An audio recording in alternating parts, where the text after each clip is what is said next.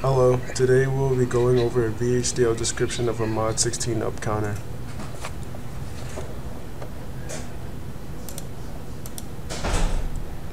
So here is our Vhdl design of a 4-bit Mod16 counter that is being implemented in TPLDs. Instead of Q being an ordinary output, it is being declared as a buffer here. This is because Q is an assignment statement. This is because Q is an assignment statement here, whereas it's being treated as an input on the right side and an output on the left side.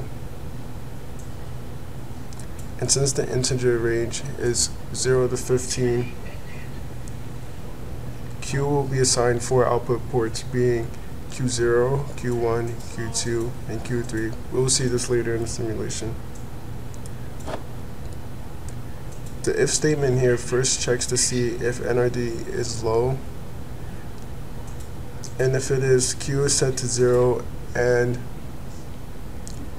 the control passes to the end if statement.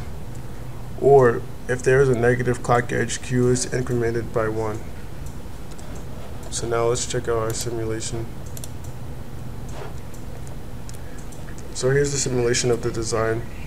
After the initial rest, it counts 0 to 15.